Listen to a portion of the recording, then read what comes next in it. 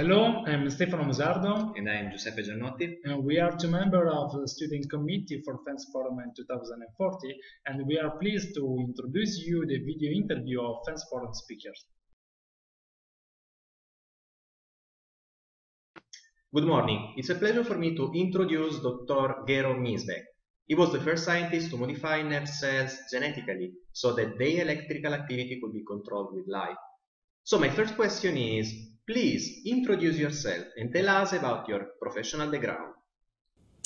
Hello, ciao, my name is Gero Miesenböck. I'm a neuroscientist at the University of Oxford in England and the director of the Center for Neurocircuits and Behavior here.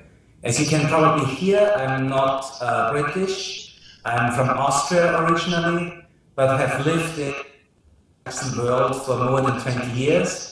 First 15 years in the United States, and for the past 7 years in Oxford.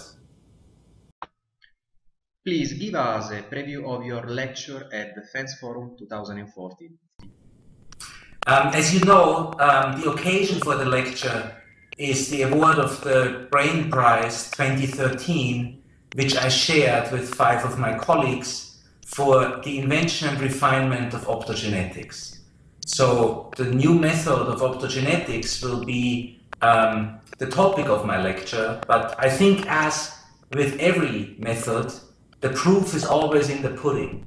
So just talking about a method tends to be quite boring. So I'll actually illustrate what can be done using optogenetics to control the function of neurons in the intact brain. And I think the example that I'm going to use to do this is the regulation of sleep in fruit flies. Which are the advantages of optogenetics for research and potential treatment? I think the big advantages of optogenetics are fourfold. First, it's now possible to control an entire population of neurons whose positions can be distributed in the brain. The second advantage is that one can communicate with neurons non-invasively, wirelessly, while an animal is executing a behavior. That's very, very hard to do with electrodes, which require mechanical stability.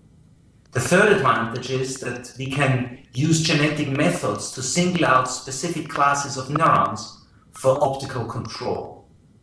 And the fourth advantage is that we as the scientists don't have to make a decision anymore where to place our stimulating electrodes. Nature, in the form of gene expression patterns, makes that decision for us.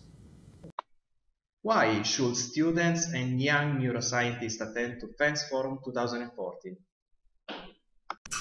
I think the FENS Forum is a fabulous conference because it features the whole breadth of neuroscience. It features really exciting speakers, but it's still a relatively intimate meeting. It's not nearly as large as the Society for Neuroscience conference, so there's much better opportunities for interaction. What are you most looking forward at the Forum 2040?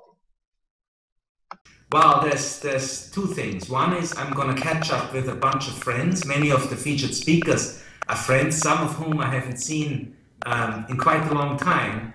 And the second thing, of course, is that it's in Milano, it's in Italy. I love Italy. Even when I go there, I tend to speak some language that I think is Italian, but that none of the natives seems to be able to understand. Do you want to leave a message for young researchers?